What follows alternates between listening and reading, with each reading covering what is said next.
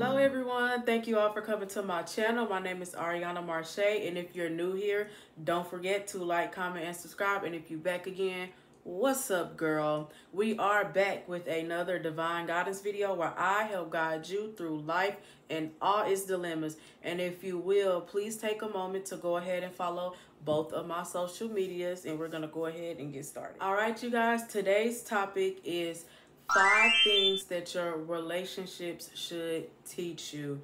And when I say relationships, I'm not just talking about like boyfriend and girlfriend, but I'm talking about friendships, anything, relationships with your family members, all of that. You should learn something in each of these connections. So with that being said, we're gonna go ahead and get into number one, and that is that a lot of us are just very lonely. So you have to be honest with yourself and ask yourself, why did you even get into those connections to begin with? Now I know you can't choose your family, but you can choose your friends, your man, your woman, whatever. For at least the ones that you can choose, where was you at in your time, in the time of your life, when you decided to entertain those friends or get into that relationships? And some of y'all may have been in good places as far as, you know, just physically and the things that you have, but what about mentally? A lot of us were feeling so very mentally alone. Like, you had people around you, but you know that you were still alone. And it ain't no worse a feeling than being around a whole bunch of people and still feeling alone. A lot of us are actually scared to let these people go, but knowing that we feel alone with them, but we still would not rather be without them. You know what I'm saying? That's crazy. I saw this quote today actually, and it said that it's better to be alone in good company than, you know, with people and in bad company. And that's just literally amazing, y'all, because when you realize how much better off you would be without some people in your space, you'll do what you need to do and watch your life just get better from there. I think it's hard to let people go. That's always the hardest process to go through, is letting people go, knowing that you gotta let these people go and realizing what you gotta ask yourself, like, what made me talk to these people to begin with? Like, what was my mental, like, what was I doing? A lot of people get distracted while they're in the process of doing good, or they're doubling back and things like that. So that's a big one with a lot of people. But you have to ask yourself, like, honestly, like, why would I entertain that? And how did those situations make me feel while I was in them? Like, half of us was okay. We got into those situations and ended up being worse off. Like, we are just completely just thrown off now.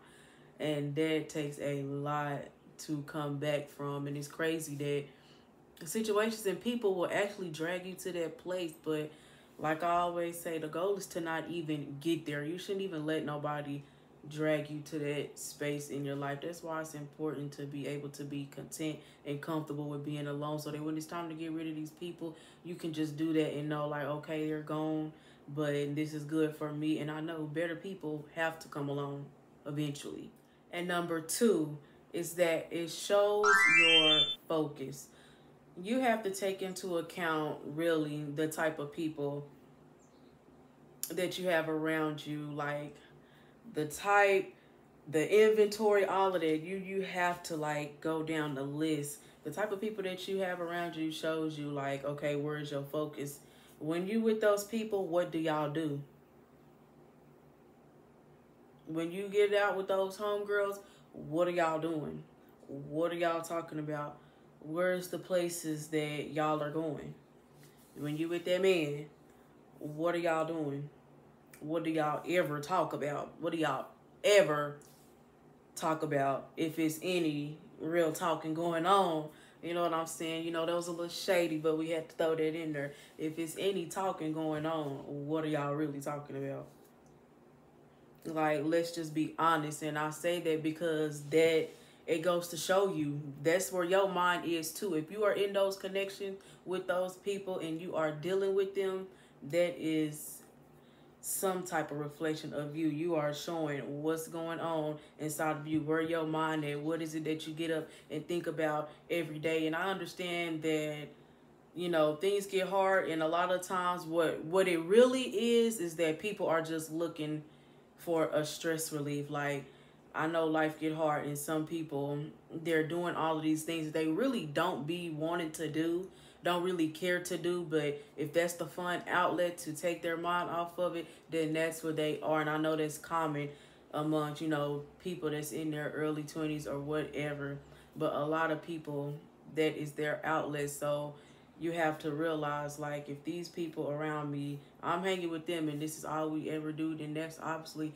where my mind is too. I'm looking for an escape. I'm looking for a getaway. You know what I'm saying? And I hate to be the one to bust the bubble, but if that's what your people around you look like, you don't really have nothing going for yourself.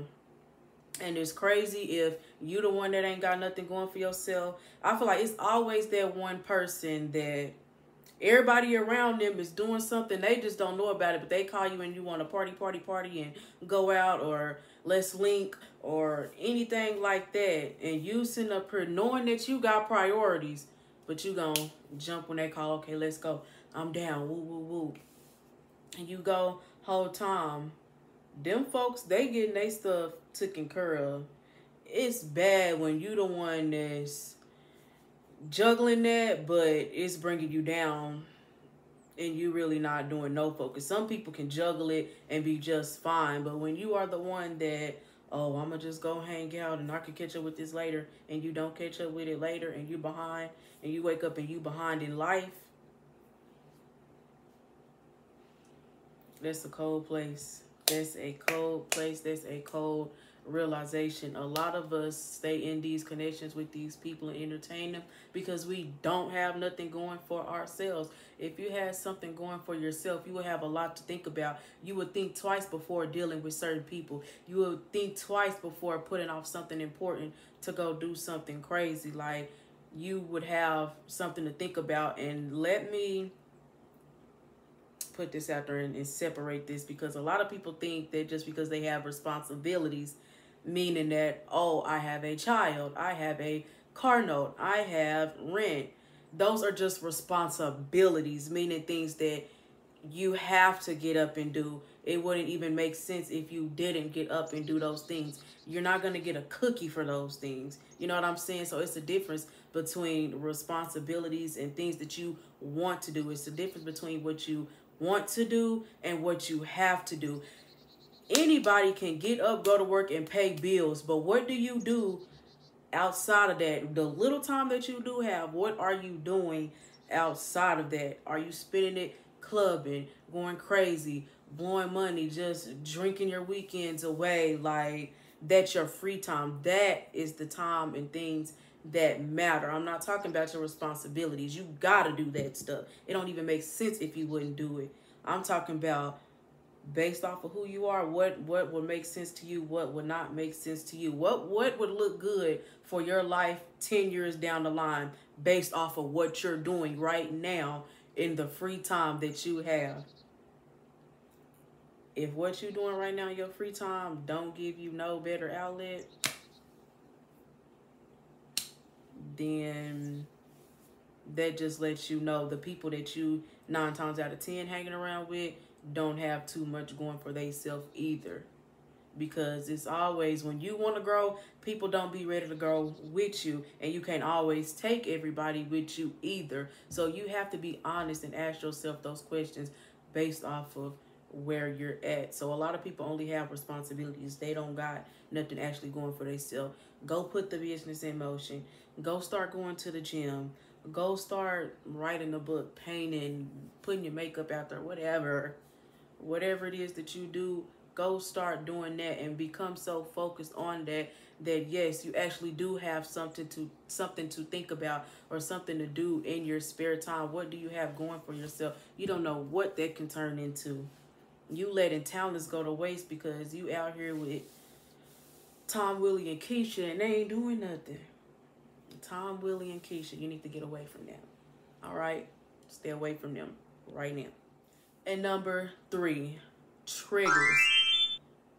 The connections that you are in will tell you your triggers. It will show you where you have not healed at, where you may still be hurting and you thought that you was over it.